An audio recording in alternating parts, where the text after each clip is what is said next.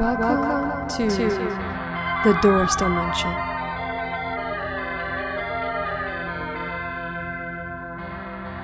So you're down to watch this video that you found on the internet, like a fly into a web. It seems to me that everything we say and every thought we have in the English spoken language is a form of witchcraft, and none of it makes sense. The unusual and fascinating thing about the way that we speak is that it seems like all words have a homonym of sorts, a reflection of the word that dictates the outcome of the speaker, if you're not aware of what you're saying, that is. Let's begin by studying the word language itself. What does it sound like? It's similar to the word languish, meaning devout of energy, lacking vitality, and failing to be successful. Let's say that this language, or languish, is designed to subliminally teach us that we are weak and too inept to reach our fullest human potential. In school, aside from practicing the very cultic and sadistic voodoo hoodoo Wiccan practice of dissecting, dismembering, and decapitating an innocent animal as a way of learning science, which, by the way, historically, witches always dismembered frogs for their practices, we also learn grammar. At least I hope we do, right?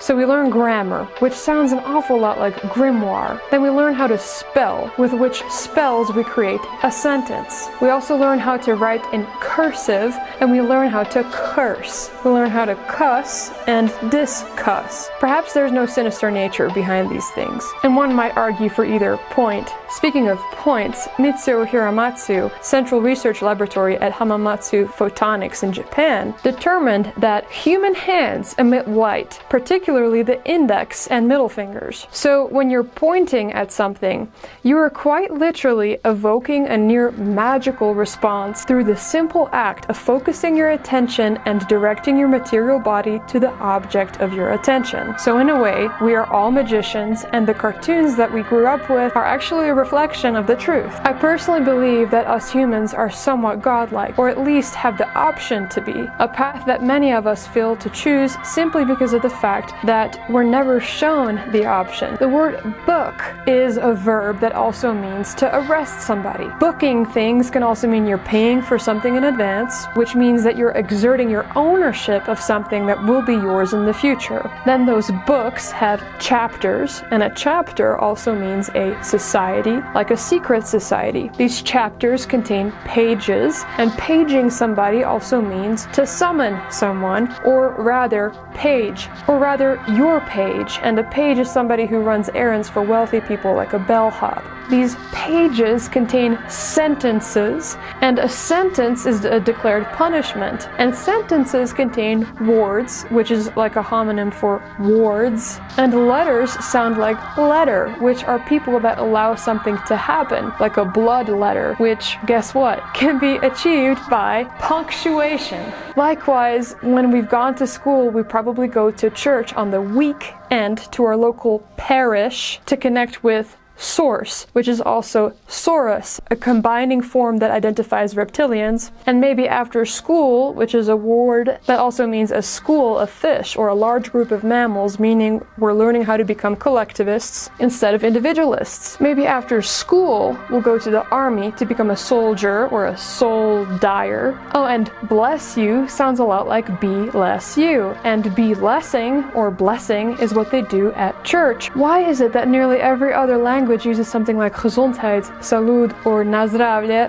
translating to wishing good health upon somebody? I mean, geez, the very way we greet each other is by saying hello. We say good morning, which is like saying good morning. And our small talk is a lot like this bizarre spell casting too, when we tell each other, aren't you just dying for the weekend? I know we're gonna have a hell of a good time. I'm gonna look killer. I'm gonna be slaying all night.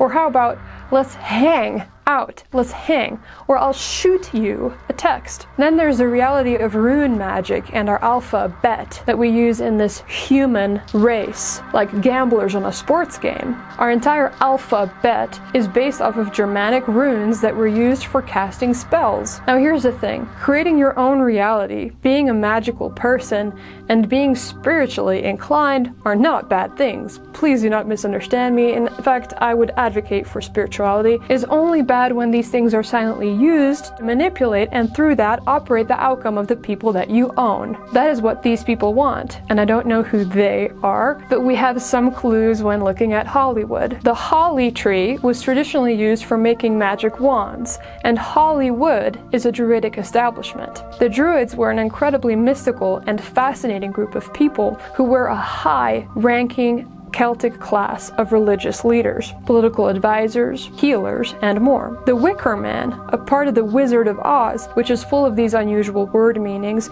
was supposedly used by the Druids as a way of human sacrifice. Although this might be disputed because the Romans had political motives against all other religions. Either way, what does Hollywood do? They cast their actors, which they then capture on film as if they are owned by this establishment, so that they may broadcast this programming on television. I'm not saying this to scare you, I'm saying this to empower you and become aware or awe of the things that we say, so that we may cast our own desired outcomes instead of having others doing it for us subliminally. Often people who do not have the best in mind for you. There are also positive hidden word meanings in the English spoken language, such as the word realize, which can be interpreted as real eyes, or the word image, which is I-mage. It almost seems like the very language that we speak is capable of showing us hidden messages